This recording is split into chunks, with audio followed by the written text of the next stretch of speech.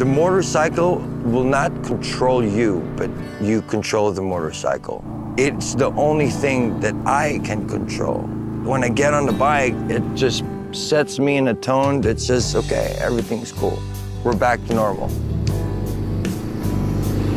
I served the United States Navy in 1992 to 2005 as a hospital corpsman.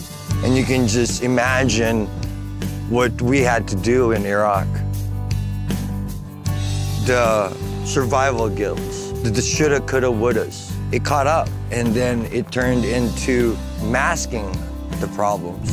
So one day, it really occurred to me that I need my therapy. That's when I was introduced to what Harley is all about.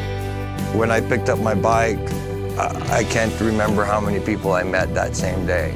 Finding out that I could have that brotherhood again out of uniform, the camaraderie of the same people that think the same, that wants to do better for the future, you can't take that away.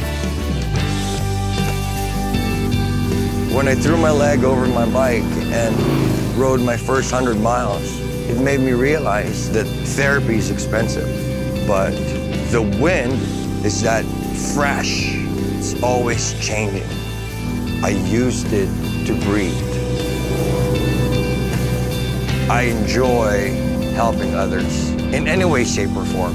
And that's the goal, is to be able to just get on the bike and reach to those brothers and sisters that needs to be reaching out to, you know? I'm just trying to empower others and let them understand that there is another light switch, that we all have issues and things we have to deal with. But if you have that dream, make it happen. Because of it, it's helped me. So why not help another? The feeling of knowing that I empowered him to do something better, to get out of the house, to enjoy what we were supposed to be sacrificed for, you know? It has changed my life.